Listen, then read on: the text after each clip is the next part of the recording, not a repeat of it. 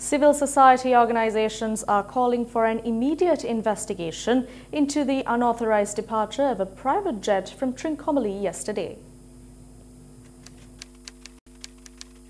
A private jet carrying investors from China, Singapore and Hong Kong lands at the Bandaranaike International Airport in Katunayaka.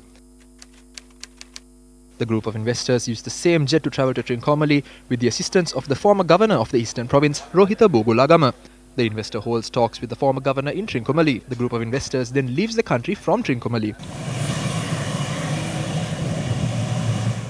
Who was it that authorized the private jet to leave the country from an unauthorized port in violation of civil aviation laws and immigration regulations? What did these mysterious investors discuss with the former governor of the Eastern Province? As far as I am aware, the group arrived in a private jet and they say they were authorized to take off from the China Bay airport. But such authorization had not been given. There may be some shortcomings, but I will rectify these as soon as possible through legal means. Throughout the recent past, there has been a great deal of uncertainty surrounding the Singapore trade agreement. Against this backdrop, a group of Singaporean investors landed in Colombo, then went to the airstrip in Trincomalee and held discussions with the former governor Rohitha Bogulagama and his son, following which they departed the country from Trincomalee. We have grave suspicions regarding this incident. Is this legitimate? Why were these investors in Sri Lanka? What are the contents of these trade agreements? Was this subject to broad debate in Parliament?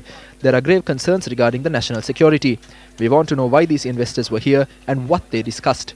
We call on the government to immediately carry out an investigation into this. If certain persons are involved in this, whether they are former governors or politically powerful persons, legal steps must be taken immediately.